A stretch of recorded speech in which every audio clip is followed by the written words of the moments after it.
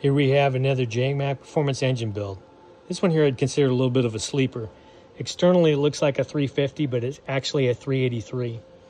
It's making approximately 350 horsepower, close to 400 foot-pounds of torque. Has an Eagle crankshaft, resized connecting rods, forged pistons, 9.5 to 1 compression. Used the 085 cylinder heads off of a late 90s Chevy pickup truck. The heads have been fully ported, so they flow approximately the same as a good Vortex cylinder head. It's got a 280H camshaft in it. It's got custom push rods, roller tip rockers, Edelbrock Performer intake manifold, Holley Advenger 670 carburetor. Comes with a flex plate, HEI distributor, starter, fuel pump, water pump.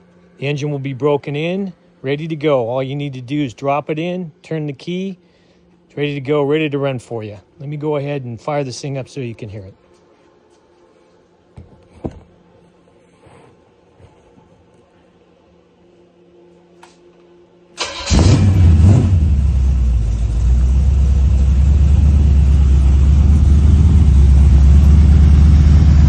Take a look, it's got a little over 15 inches of vacuum, so it'll work with any kind of power brakes that you may have.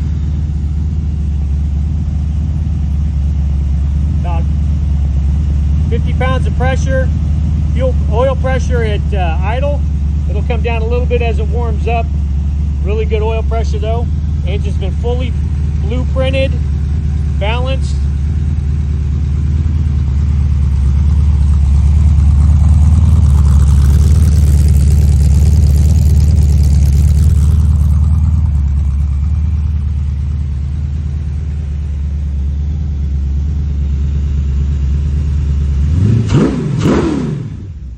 Very torquey, super responsive.